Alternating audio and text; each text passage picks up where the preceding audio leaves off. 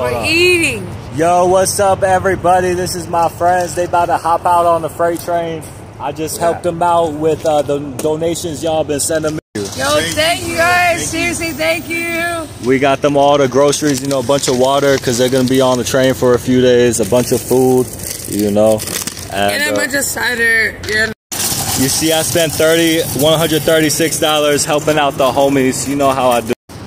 They were thanking me so much, and I said, you know what? It's from TikTok. Y'all can do this too. You know, y'all can get up here, show y'all's lives, and people will support you. You know what I'm saying? And I'm so grateful for all the supporters who made this possible. Thanks to you guys. God bless. For real, like you're filling our bellies, yo.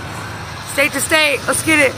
Yeah, and so they just traveling, living life, you know what I'm saying? And people shouldn't have to be forced to do manual labor just to survive, you know what I'm saying? Like, there's good people in the world. We got abundance, you know what I'm saying?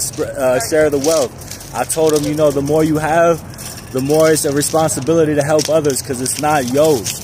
You know what I'm saying? And when you think it is, that's when you're going to get fucked up. You know what I'm saying? It's for everybody. We all supposed to help each other. God bless.